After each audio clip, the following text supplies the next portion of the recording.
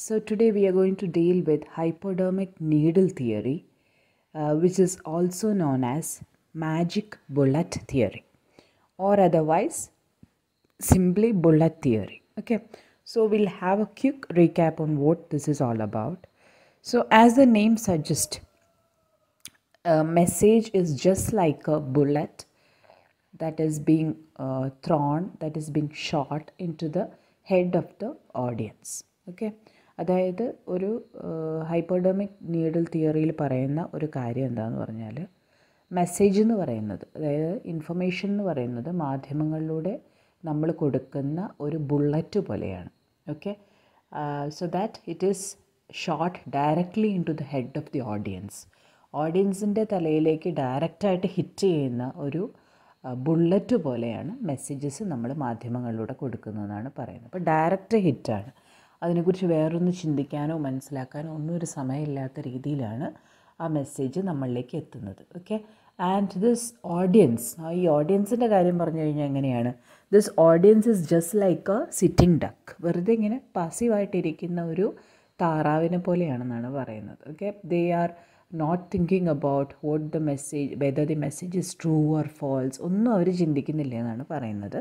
അവരിലേക്ക് തന്നിരിക്കുന്ന എല്ലാവരും എന്ത് ചെയ്യാണ്, അത് അതേപോലെ തന്നെ വിശ്വസിക്കുന്ന ഒരു പാസീവ് ഓഡിയൻസിനെ കുറിച്ചാണ് ഹൈപ്പോഡെർമിക് നീഡിൽ തിയറിയിൽ പറയുന്നത്. ഓക്കെ, ഇനി ശരിക്കും ഈ ഒരു തിയറി വരുന്നത് 1940s 50s which is A very powerful theory ശരിക്കും പറഞ്ഞിട്ടുണ്ടെങ്കിൽ. കാരണം മാസ് മീഡിയയ്ക്ക് ഒരു ഡയറക്റ്റ് ഇമ്മീഡിയറ്റ് പവർഫുൾ ഇഫക്റ്റ് ഓഡിയൻസിലുണ്ടെന്ന് കാണിക്കുന്ന ഏറ്റവും സ്ട്രോങ്ങസ്റ്റ് ആയിട്ടുള്ള ഒരു തിയറിയാണ് ശരിക്കും ഹൈപ്പോഡെർമിക് നീഡിൽ തിയറി. ഓക്കെ, ഇനി ഇതിന് ഈ ഒരു പെർട്ടിക്കുലർ ഇഫക്റ്റ് അല്ലെങ്കിൽ there are certain factors that contributed to this strong effects of theory.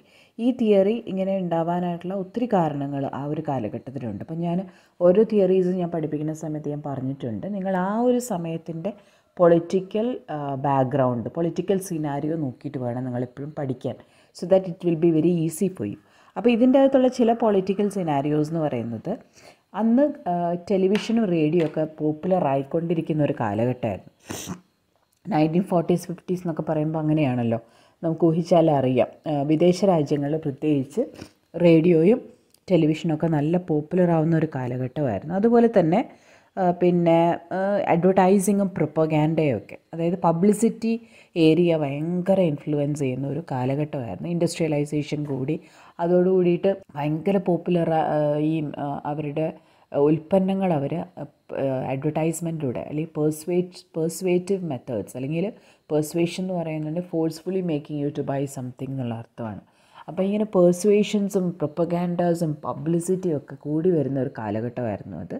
അതുപോലെ തന്നെ ഫിലിംസ് നല്ലപോലെ ഡെവലപ്പ് ചെയ്ത ഒരു കാലഘട്ടം. അതുപോലെ ഹിറ്റ്ലറിൻ്റെ നാസി പ്രൊപ്പഗാൻഡ ഡെവലപ്പ് ചെയ്ത ഒരു കാലഘട്ടം. അതായത് ഹിറ്റ്ലർ ആ ഒരു കാലഘട്ടത്തിൽ പിന്നെ നാസിസത്തിലേക്ക് ആ ജർമ്മൻ ആളുകളെ പിന്നെ പെർസ്വേഡ് ചെയ്തുകൊണ്ടിരുന്ന ഒരു കാലഘട്ടമായിരുന്നു അത്. അപ്പോൾ ഇങ്ങനെയുള്ള കുറേ പൊളിറ്റിക്കൽ ചേഞ്ചസ് വന്ന ഒരു കാലഘട്ടം ആയിരുന്നത് കൊണ്ട് തന്നെ ഈ പറയുന്ന ഹൈപ്പോഡെർമിക് നീഡിൽ തിയറി എന്ന് പറയുന്നത് ഭയങ്കര പവർഫുള്ളായിട്ടുള്ള ഒരു ബുള്ളറ്റ് തിയറിയാണ്.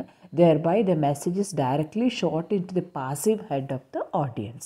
ഓഡിയൻസ് ഇങ്ങനെ വെറുതെ ഒന്നും ചിന്തിക്കാനും ഒന്നും പ്രതികരിക്കാനും കഴിവില്ലാത്ത ഒരു ജനതയെ പോലെ ഇരിക്കുകയും ഈ മെസ്സേജസ് അവരിലേക്ക് ഡയറക്റ്റ് ഹിറ്റ് ചെയ്യുകയും അവരത് അതേപോലെ വിശ്വസിക്കുകയും ചെയ്യുന്ന ഒരു കാലഘട്ടം.